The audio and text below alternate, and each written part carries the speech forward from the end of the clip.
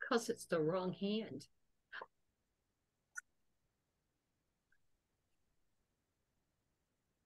Wrong hand. What can I say? Okay, guys, this is going to be a fun interview. My name's Carol Henderson, and I have Life by Design. We have a wonderful Southern belle with us named Misty Blue, and she's going to tell us all about oils and frequencies and what she does and how it improves your life. And I've got my great co-host with me, Miss Barbara Ellison. Hi, yes, I'm Barbara Ellison, founder of Wellness Playroom, for the best version of you. And that's what this show is all about, to bring you things that can help you to be the best version of you, whether that's with your health or your mindset or your finances. Those are the things that we bring to the table. So I'm so excited to talk to Misty. How are you doing? And I do have to tell you, here's me with two Southern girls. Don't have the accent. Yankee. Yeah, absolutely. Anyways, Misty, welcome to the show. How are you doing today? I'm doing great, and thank you so much for having me on here. I love the accent. I know.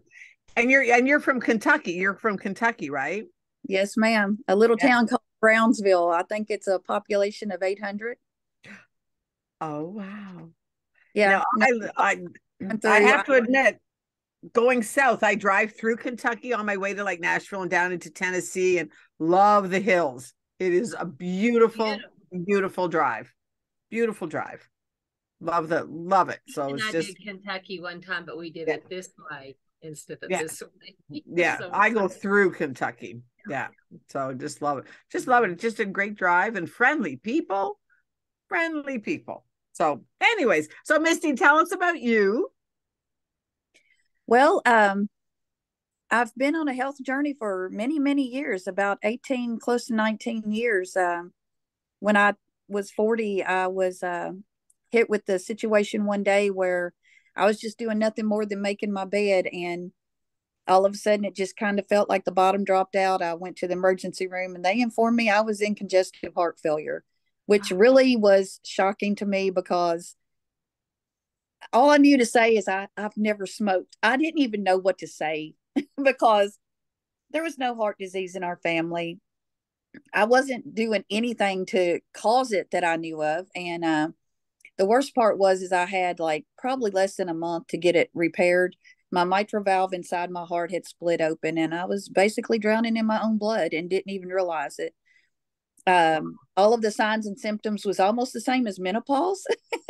So I was going through that at the same time. Joy. I'll just say that, joy. But fun time. Anyway, so fun time.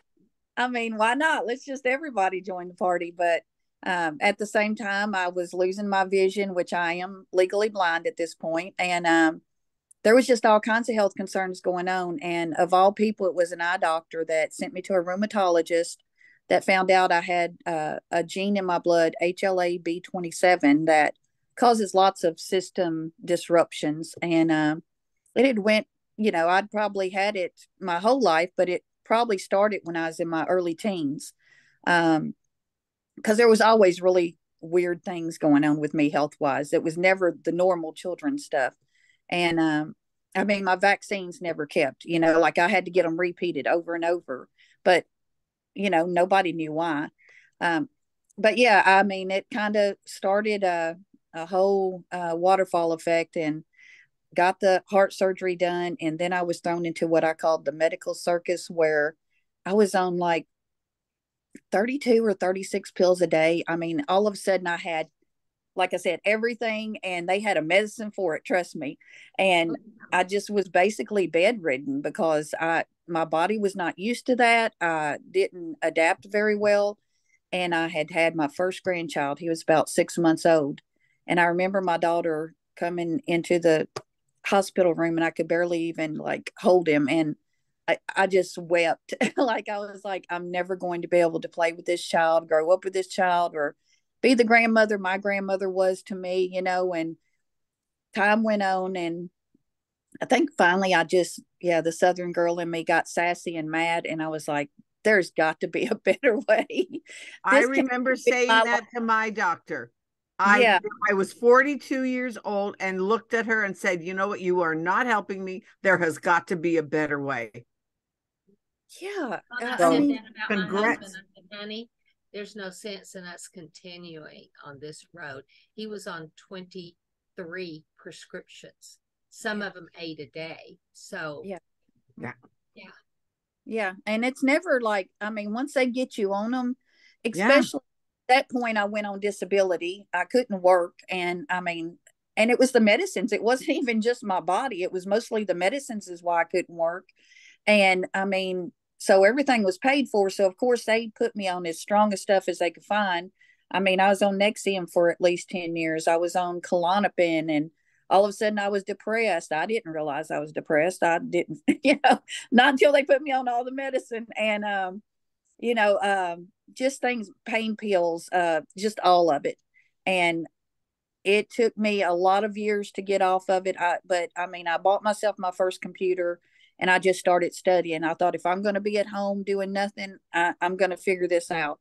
And that's when, I got introduced to the doTERRA products. And, that was where I started, because it helped a lot. And I took my medicine back to my doctor and told him, I'm going off of this medicine. I didn't just stop taking it, though. I don't want no one to ever think that.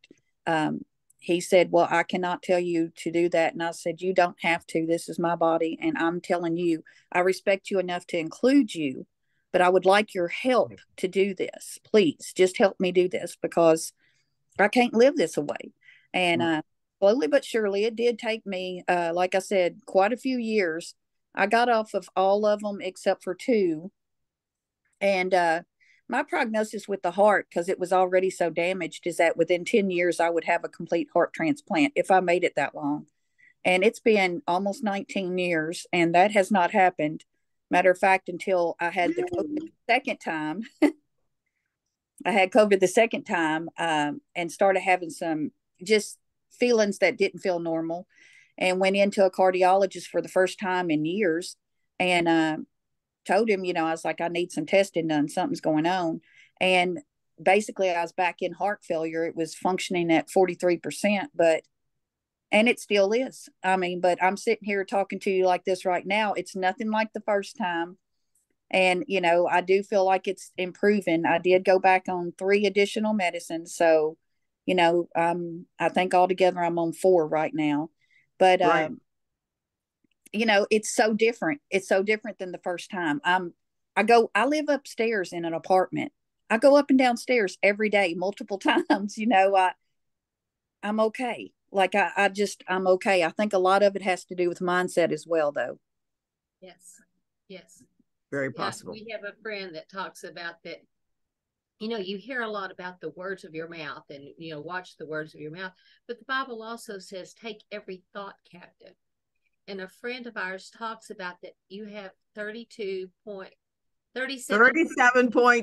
trillion cells. I always get it backwards. 37.2 trillion cells eavesdropping on every thought.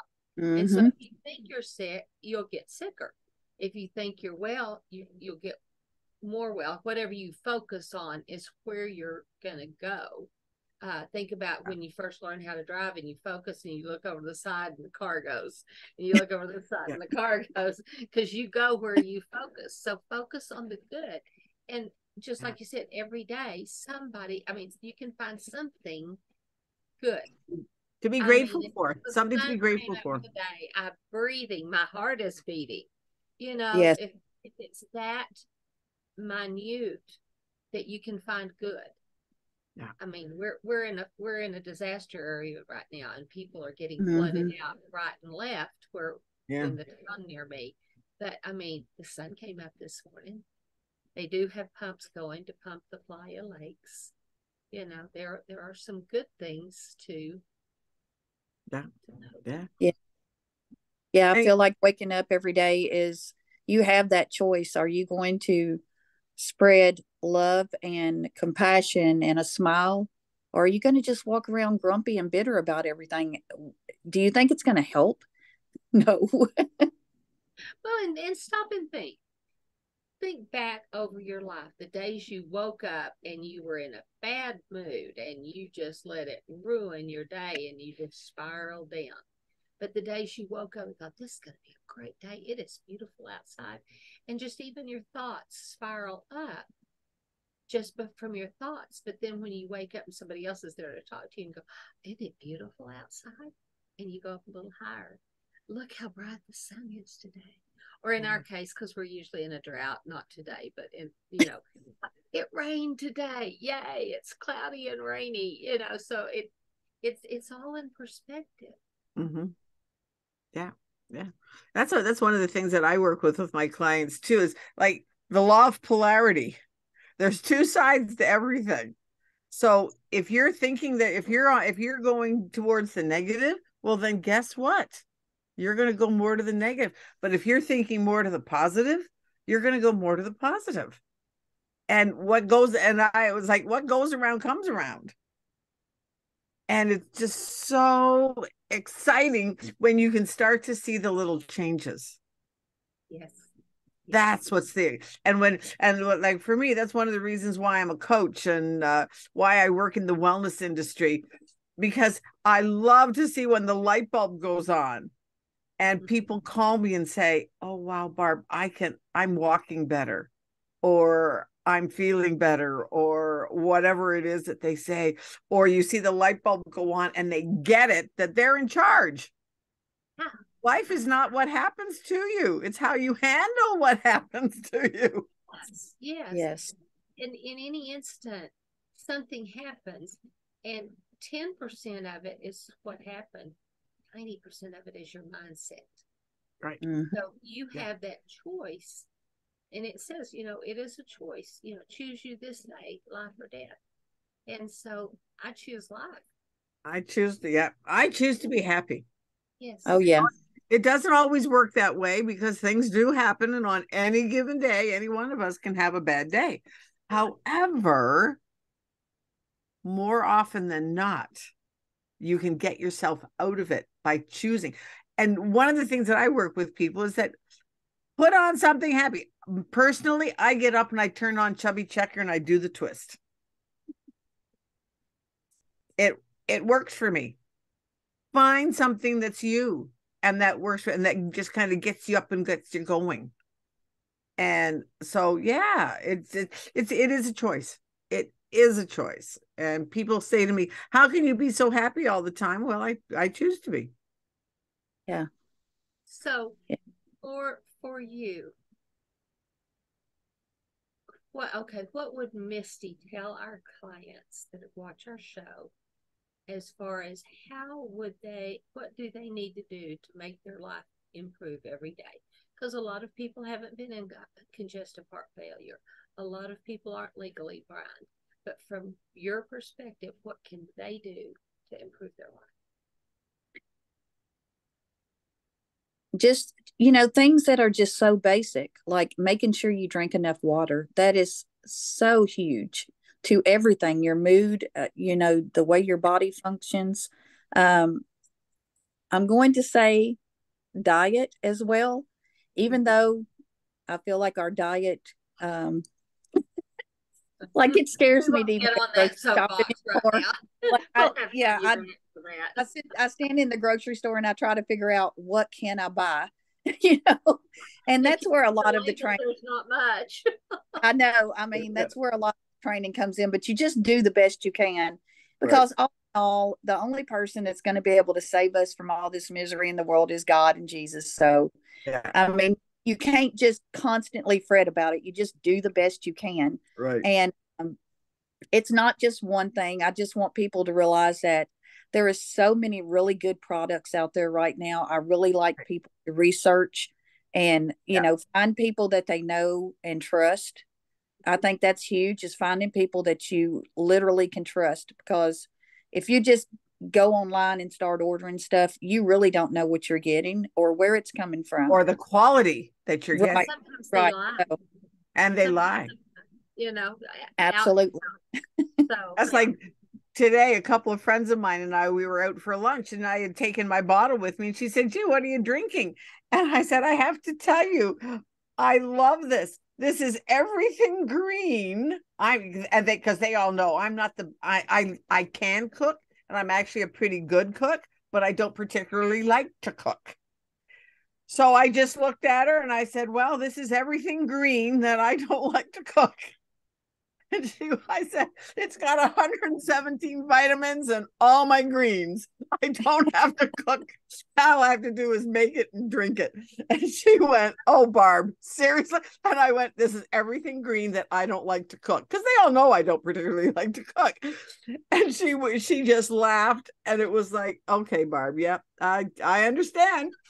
yeah, You find what works for you. yeah, I do something. I mean, we do a shake at my house. We do a shake in the morning, a shake at night, and I cook for lunch. I cook us a usually Yes. fairly decent lunch, and we have a Yeah. big garden. We preserve our own food and stuff like that. I live on a farm. Somebody the other day said, "You don't look like the crazy chicken lady." So She lives on a homestead. She does. I have proof. I was like, Barbara's been here. I've been here. She lives on a homestead. And this year we have rain, and it is absolutely beautiful. So yes, but yes, you do have to, if you don't grow your own and you don't process your own meats and stuff like that, you don't know where it's come from. And you don't guys, they grow chicken here so that they can say grown in the USA, and they ship it to China for processing and ship it back. Now, how in the world can that be good for any of us? Yeah. And what we know has escaped from China in the last few years. Absolutely. Not on that soapbox either. Yeah. Now, I probably all have the same thoughts about that. So, I think more and more people are having those thoughts. So exactly. Yeah. So find the thing that works for you, or find the thing that works for a friend of yours, and just go, hey, because most companies, like I know ours says, it comes with a 30-day guarantee. Try it. No question. Try it. Yeah. You have everything to gain and nothing to lose. Exactly. So also in that vein, it doesn't have to be the most expensive product. Nope. By any means. Price does not regulate quality, but do your research for the quality and make sure what they say is in there. Because often it is not, or it's what they call fairy dusting, which is just I think to call something natural, they have to have one atom of carbon in it. Well, that's not natural. So anyway, if you have enjoyed this, if you have any questions for Misty or for Barbara or me, put it in the chat. We will get back with you.